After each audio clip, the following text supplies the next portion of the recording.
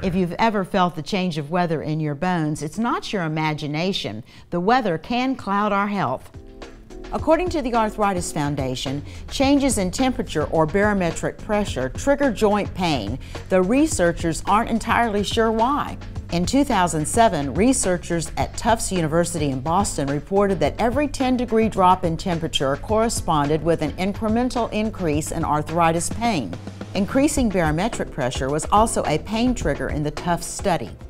While patients often feel the development of arthritis, as Dr. Rohan Watson with the Center for Medical Imaging explains, they often don't know what type they have, and that's where imaging comes into play.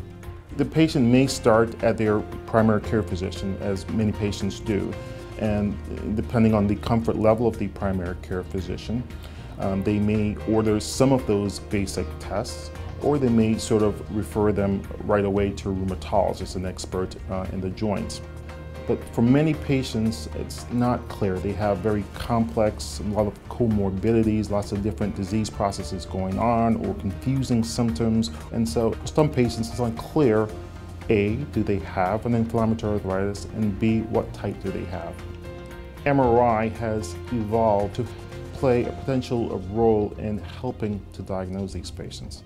On MRI, we can see evidence of that, and we can also detect increase in volume of synovial fluid, because the synovium normally produces minimal amounts of fluid, but in patients with an inflammatory arthritis, a greater volume of fluid is produced. We are able to detect synovitis in patients with inflammatory arthritis.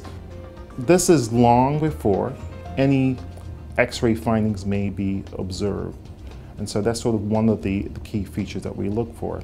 I think at Florida Hospital, Waterman, and at CMI, we have the technical ability as well as the professional expertise to help in the management and diagnosis of patients with inflammatory arthritis.